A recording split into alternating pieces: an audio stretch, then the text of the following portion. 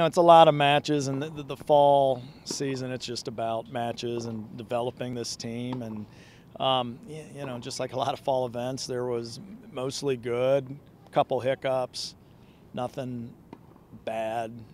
It's just, look, I mean, this fall, it's just about, we have a fairly young team. We got 3 newcomers, and you got to get them acclimated with their teammates. And, I think everybody's doing a good job in that regard. We were very slow starting in doubles this morning against Chattanooga, which I wasn't overly thrilled about. But, we responded the rest of the day and had a good day. Well, now, obviously, moving on from there, you need to build as you move forward. ITA regionals coming up. Just talk a little bit about what you expect from your team, taking away from this, moving forward. What's our last fall event?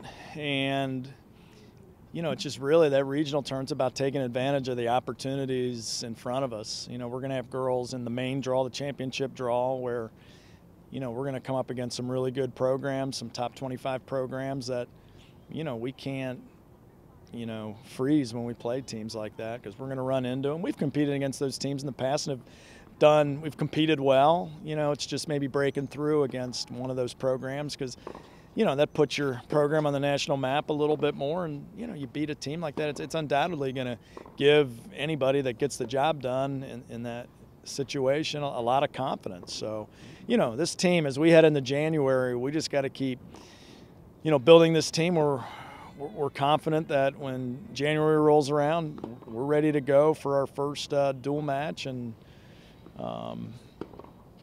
we're just going to be a team that's just going to be tough to beat once we get into January, and this is what the fall's all about. And finally, we'll ask individually and doubles-wise, who kind of stood out for you this weekend, what you've seen from them so far in their development from the beginning of the year to now? Yeah, I mean, I think just, Emma Michelli, Maria Santilli, just very consistent performers. Emma's been doing it since she got here. Maria Santilli's had a good fall based on what she did last year. I thought Anna Philp did a really good job yesterday, winning 2 singles matches.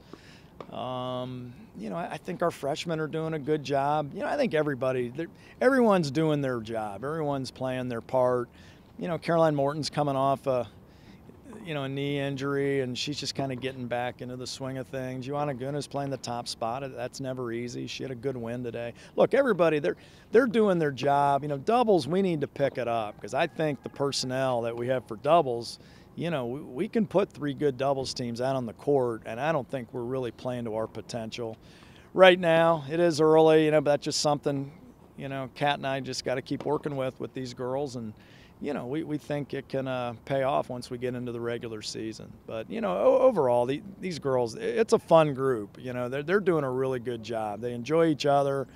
They put up with Kat and I at practice. They do what we ask them to do. It's been a really fun fall so far. And, look, as coaches, you just want to see these girls get the most out of themselves. And, just be great to see 1 or 2 of them or even more just kind of break through down at Middle Tennessee State and, make a good run at regional, because it's possible. You see teams every year that, they're not, teams you would suspect maybe that would belong, playing on the Final 4, Final 8 of the singles or doubles draws. And we got girls on this team that can do it, but you got to be opportunistic, and you got to take advantage of the opportunities that are presented to you. And that's what we got to take advantage of, when we get down there next week. So, I'm looking forward to see how these girls respond and compete down there.